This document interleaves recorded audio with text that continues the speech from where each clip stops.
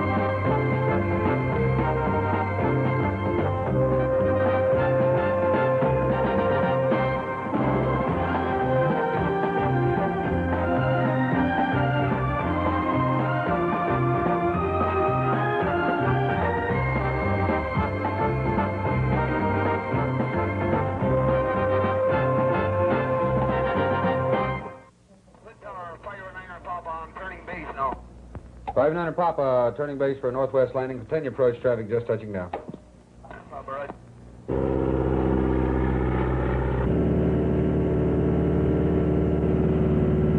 The tradition of flying in Alaska started with the bush pilots.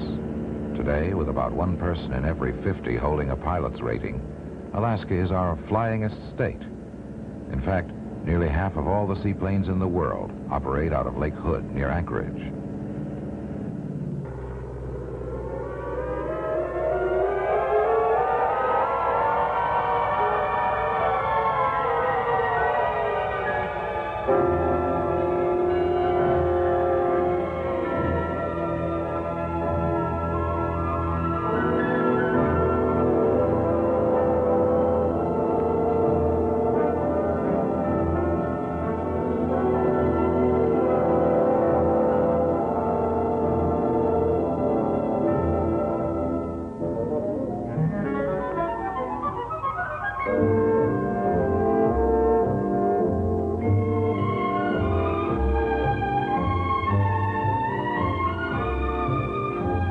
Not all the pilots here are professional. Many combine their work with flying. Ray Tremblay is a federal game management agent. Today, he's flying with Stu Miller, a flying biologist who's doing an area survey on the bald eagle.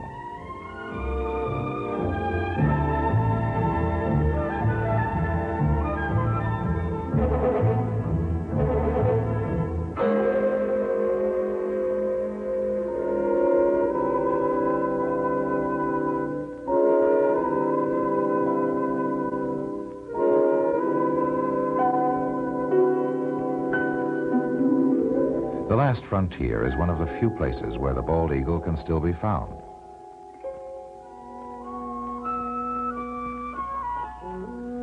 Nature has provided this majestic bird with remarkable eyesight. However, because of eyes on the side of its head, the eagle receives a visual picture that is flat, two-dimensional, and without perspective. To obtain a depth of vision, the eagle must constantly move its head. Thus, for the eagle, and for the pilot as well, there is more to vision than good eyesight.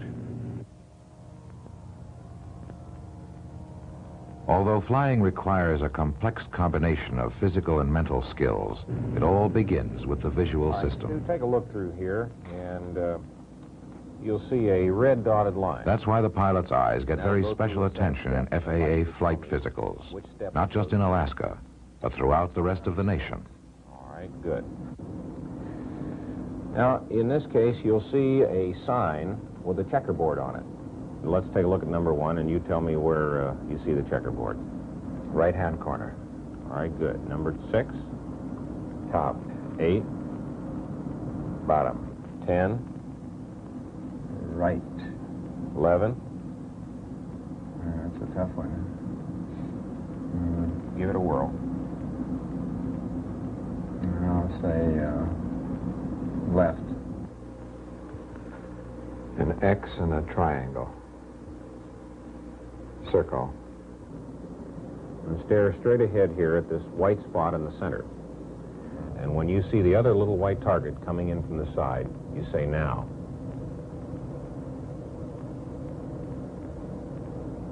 No.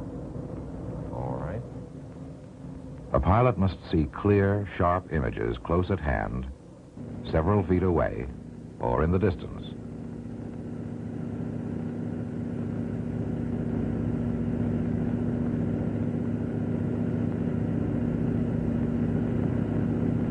There are many similarities between a camera and the eye. Each has a lens which focuses the image on either the film or the retina.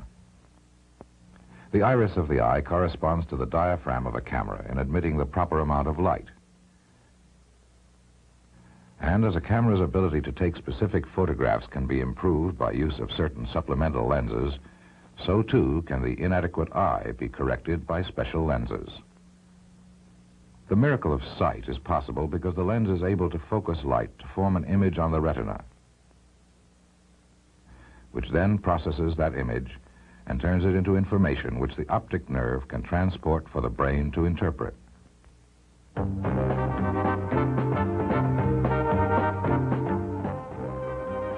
Among the eagle-eyed pilots are those who work for the U.S. Interior Department's Bureau of Sport, Fisheries, and Wildlife.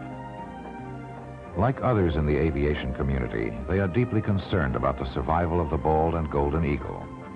They make detailed area surveys to locate all eagle nests in order to protect the nest trees from destruction. Flying an airplane and spotting an eagle nest at 100 feet takes great skill. Therefore, they spend 3 full years in training, do low-altitude flying only when necessary.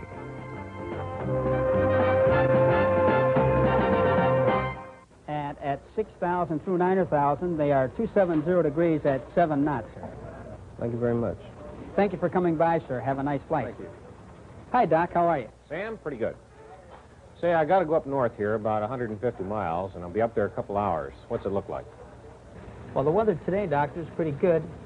We're still under the influence of a high-pressure system for at least another 10 hours or so. However, along your route of flight, we have mostly mid and high clouds, clouds running about 10,000 broken to about 20,000 overcast. Visibilities are unrestricted all the way.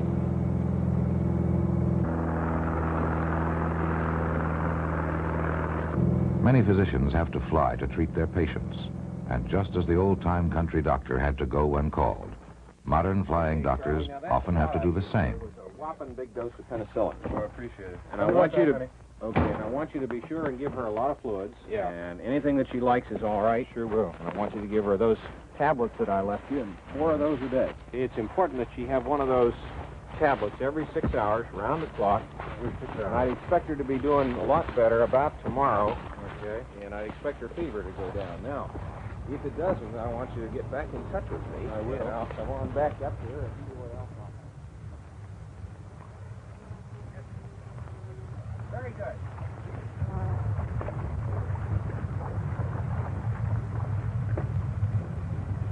Clear!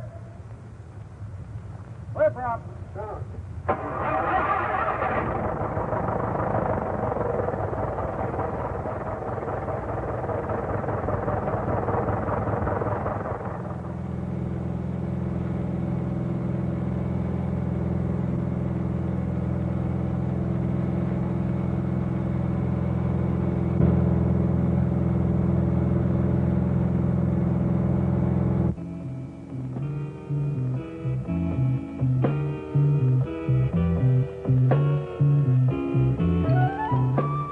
Doctor's prescription for safe flying is to stay out of clouds as much as possible. Stay 1,000 feet above or 500 feet below them. But sometimes a pilot has no choice and finds himself socked in. In controlled airspace, he would quickly file an instrument flight plan. In this case, he must switch to instrument flight and guard against disorientation. Even though he has corrected vision, the doctor is an eagle-eyed pilot.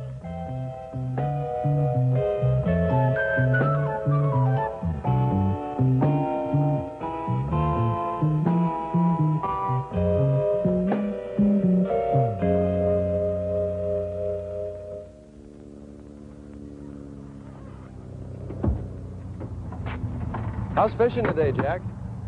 Oh, it'd be great if we get there, but we didn't make it through.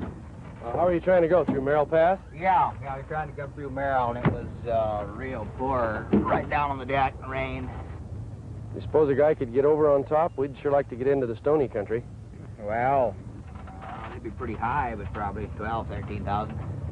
Well, maybe we'll just take our oxygen bottle and get on top and go over today. Yeah, it's beautiful on the other side. It's not too bad over there, Tom. Thanks a lot, Jack. You bet. We'll see you later.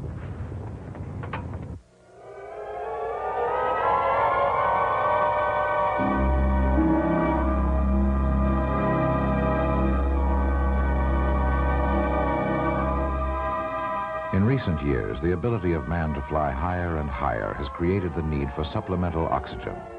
Lack of sufficient oxygen at altitude can be fatal, and loss of visual acuity can be an important clue to the pilot. A pilot's time of useful consciousness without supplemental oxygen when required will vary with his altitude and his own physical condition. If his vision begins to blur, making it difficult to read instruments, it may actually be a clue to hypoxia, lack of sufficient oxygen pressure for the altitude. These effects can be even more serious at night.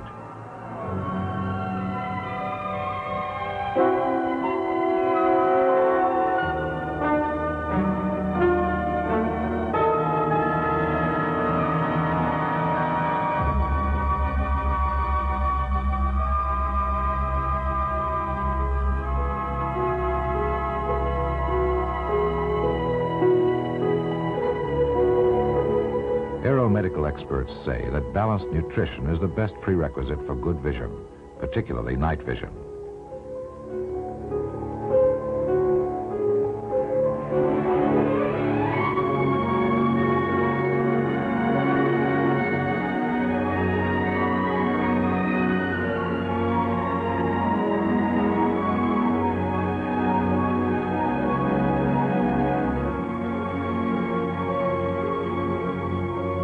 The visual system is tuned to make sense out of even partial information and may sometimes create illusions. For instance, we are used to seeing solid objects lighted from above, but when the lighting is different, depth and perspective change, and the familiar becomes unfamiliar.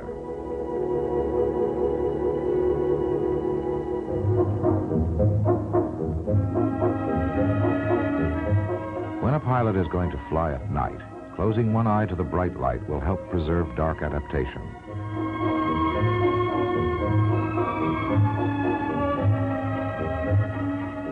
In the cockpit, use red lights or turn the rheostat-controlled white lights to a minimum setting. However, remember that red and yellow lines on charts will disappear under red light. Keep a small flashlight handy. It will be even more valuable in case of an instrument lighting failure.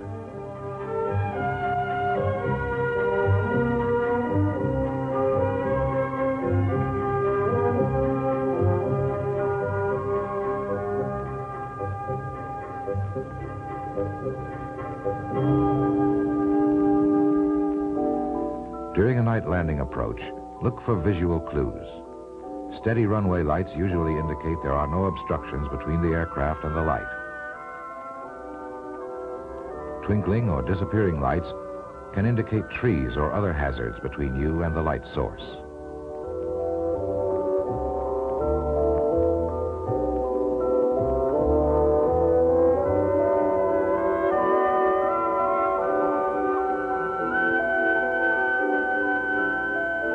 When flying at night, it's wise not to look directly at objects that are poorly illuminated. Staring directly at a light may cause a dangerous illusion called autokinesis. It often happens when following a fixed external light, such as the aft light of another airplane or a distant star. If stared at for a considerable length of time, the light will seem to be moving in one direction or another. It is not. But mistaking the movement of another aircraft or taking a star for an airplane can be dangerously confusing. As in daytime flying, a constant movement of the eyes is required. Barron Enterprises. Oh, hi, Bill. How you doing? Yeah, we can have those to you. This pilot is a businessman. His company provides a wide range of support services for engineering firms. It seems he's constantly on the go and in the air. Yeah, I'll be leaving about 3. Okay, we'll see you then. Bye.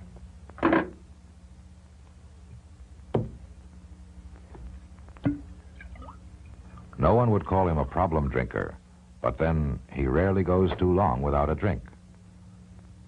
The regulations read that no person may act as a crew member of an aircraft within 8 hours after consumption of any alcoholic beverage. Consumption means even one drink, because a drink at sea level is equivalent to 2 or 3 drinks at 10,000 feet. Even a small amount of alcohol in the bloodstream degrades pilot skills, and tests have proved only 1 ounce of alcohol causes a 20% decrease in efficiency of eye movements.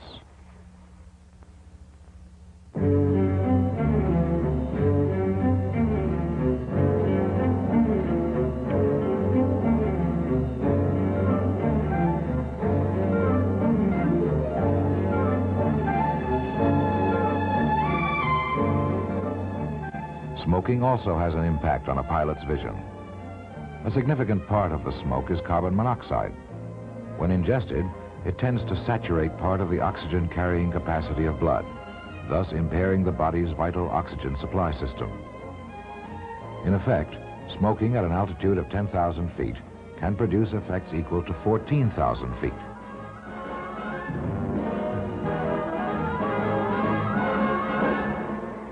Amphetamines, tranquilizers, sedatives, or any mood-changing drugs are also potential killers because they affect judgment and attention. Even APCs may be hazardous by reducing tolerance to the lower oxygen levels. The best rule regarding all drugs is not to use them prior to flight unless they have been approved by a qualified aviation medical examiner. This pilot has 20/20 eyesight, but fuzzy judgment. Will it matter in this seemingly endless space? Could an accident happen here? Well, whether in Alaska or the other 49, the largest number of near-mid-air incidents occur when both aircraft are operating VFR, when the only means of providing separation is see and be seen.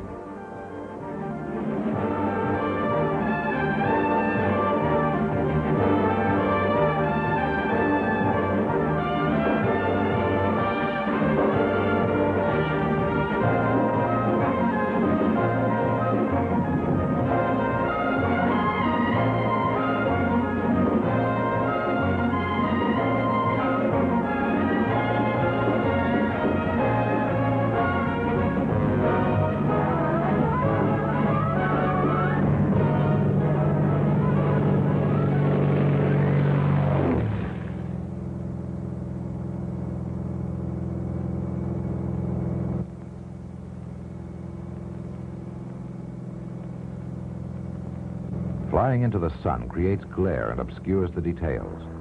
Any amount of haze makes the visual job even more difficult. Plan to fly with the sun whenever possible. Going westbound, start your flying early and rest in the afternoon. Going eastbound, start late and fly until sundown. Even under ideal conditions, seeing another airplane at 5 miles is difficult. If 2 airplanes are flying toward each other at 150 miles per hour, they will meet in 1 minute. Therefore, if you scan only once every minute, you run the risk of a mid-air collision. It may help to set up a pattern.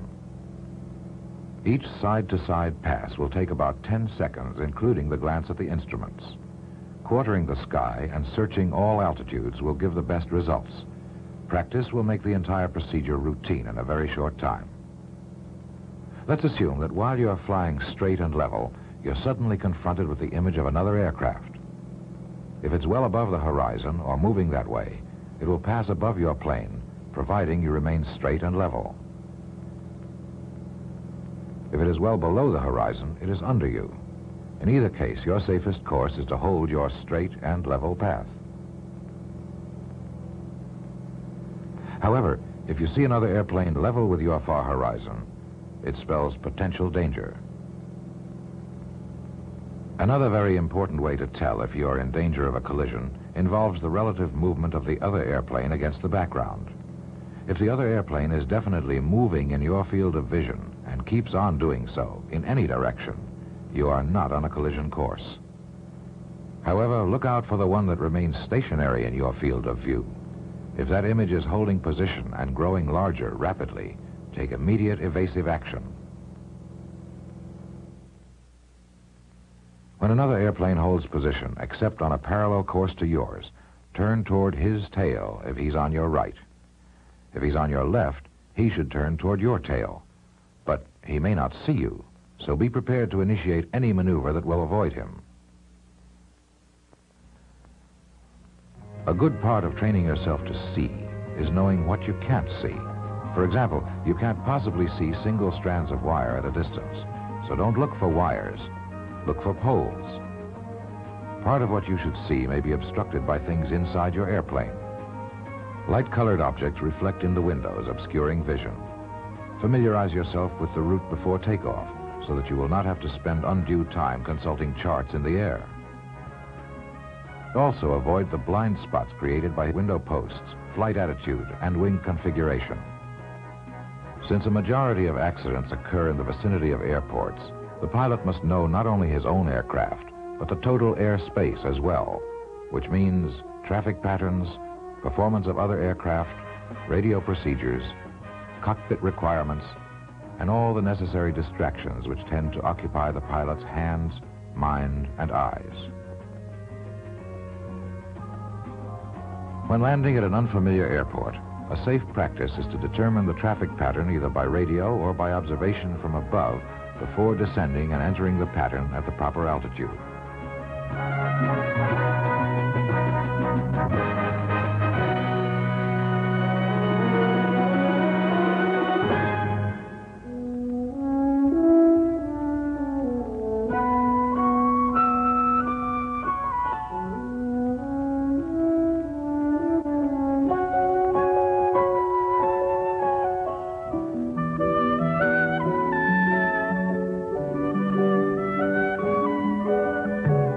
Come right down to it, the main part of seeing is really the process of seeing.